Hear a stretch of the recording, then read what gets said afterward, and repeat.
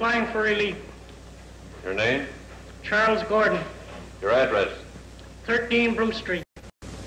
Are you married or single? Single. Live with your father or mother? No. Who was your last employer? Never had one. Fill in this form. They used to tell me I was building a dream, and so I followed them all. When there was earth to plow or guns to bear, I was always there, right there on the job. They used to tell me I was building a dream, with peace and glory ahead. Why should I be standing in line, just waiting for bread? Once I built a railroad, made it run, made it race against time. Once I built a railroad, now it's done. Brother, can you spare a dime? Once I built a tower to the sun, brick and rivet and lime. Once I built a tower, now it's done. Brother, can you spare a dime?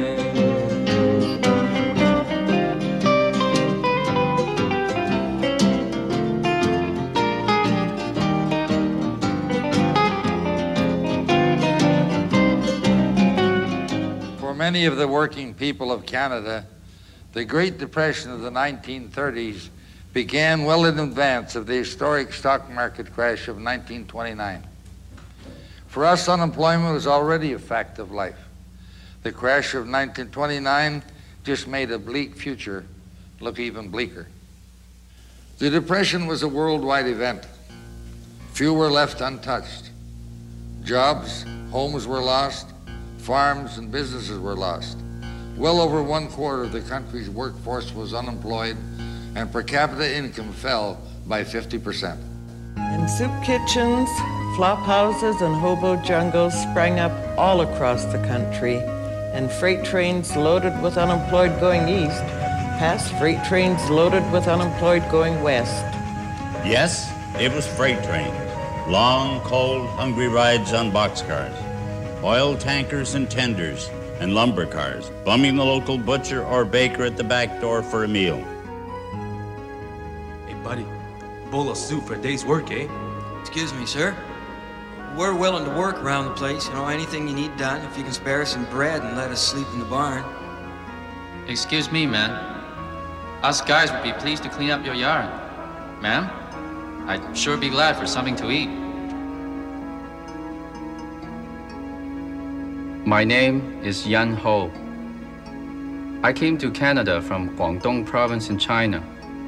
I've lived here for 12 years, and one thing's for sure. Hunger and poverty don't give a hoot what color you are. We paid a $500 head tax to come to this country. We built their railroads. We hauled the ore out of their mines. Thousands of us died. From the youngest of us to old men who broke their backs all their lives.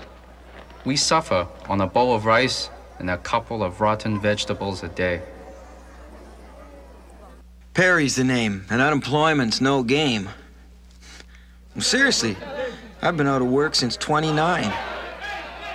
I'll tell you, you never think of marriage, a home, or having a family. It's become a way of life tramping the country. Every second man you talked to had spent time in jail, no money, no job, and no address meant vacancy, and vagrancy meant jail. It seemed like there was a law to say you couldn't hang around and another to say you couldn't move. And no story of the Depression anywhere in Canada would be complete without a description of the conservative Tory government of the day. It was a government that will never be remembered for its generosity. Richard Bedford Bennett was the Prime Minister. better known as Iron Heel. He was a multimillionaire who had earned half his fortune as a corporate lawyer and inherited the rest. He always ate 1 pound of the very finest chocolates every day. He was the very essence of a conservative, corporate capitalist, a sharp contrast to the ragged poor. Canadians, by their heroic achievements upon the battlefields of France and Flanders, made for our dominion a place amongst the nations of the world. They are now engaged in a struggle for the agricultural and industrial development of their country, believing that if afforded an equal opportunity with their competitors, they can provide employment for Canadians in their own country, supply in large measure our domestic requirements, and command a fair share of the trade of the world. He came to power in 1930 with promises to end unemployment or perish in the attempt, and to cure unemployment in 6 months. By 1931, 1 year after taking office, Bennett was forced to say, no one country can cure unemployment. So much for the 6 months cure. By 1932, Iron Heel had this to say, unemployment can only be cured through the grace of God. So much for perishing in the attempt. Iron Heel Bennett said, the government is not here to subsidize idleness. The provincial Premier Patella had his own way of saying it. He simply said, root hog or die.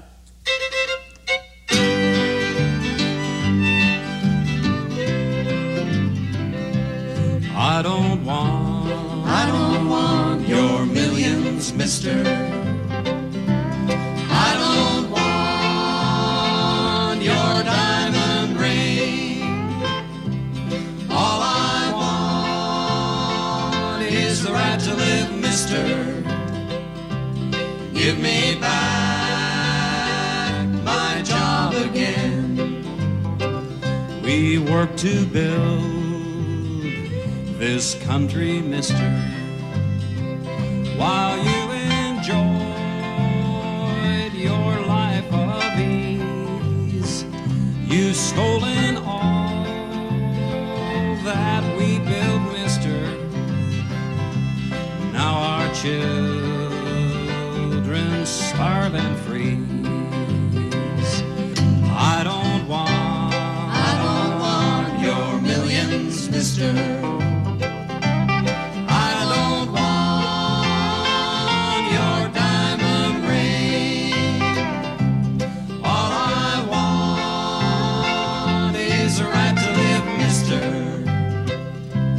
Give me back my job again. Give me back my job again. Eventually, the government was forced to respond to a growing crisis. A mean, stingy, degrading sort of relief was set up for destitute families called gunny sack parades. You stood in line publicly for hours with your own gunny sack to receive just enough food, scientifically measured to keep you and your family alive for 1 week. But not for all the family. If you were 17 and older, you no longer qualified as a family dependent. So you end up working as a domestic. My name is Nora. I made only $5 a month, was expected to work every day except for Thursday afternoon, and made to sleep in a room in the attic. The woman made me eat in the kitchen. She would stand in the doorway and talk to me and then say, I don't know why I'm talking to you, you're only the maid. But she let me look after her kids. And the master, he liked me too much. I got away from him every time, but finally I told the lady I was leaving town and had to quit. But I didn't tell her why. I don't know, I guess I felt sorry for her. So she screams at me for leaving without notice.